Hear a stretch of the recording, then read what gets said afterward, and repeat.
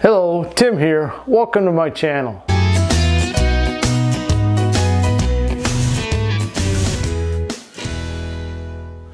This Crazy Wood segment today takes us over to Israel.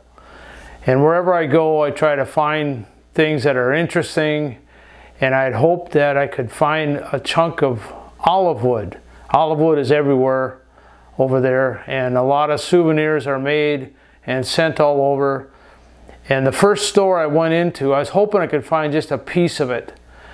And I did, as a matter of fact. A chunk here, I got another chunk. I wanted to make something myself.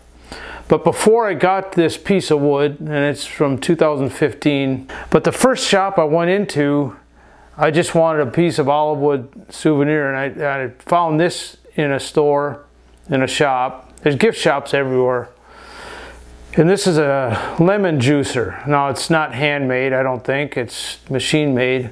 But I thought it was a nice form, a nice looking piece. And I didn't think I'd be able to find anything that was raw wood like that.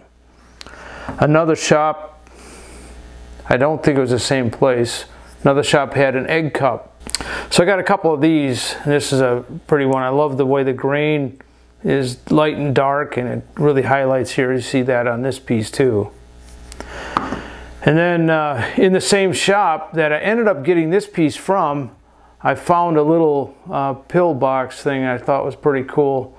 The tops weren't really matched up to the bottoms, but I found something that was pretty close. So this is all olive wood, and there's a couple other examples, candlesticks that I found in stores here that, like secondhand stores.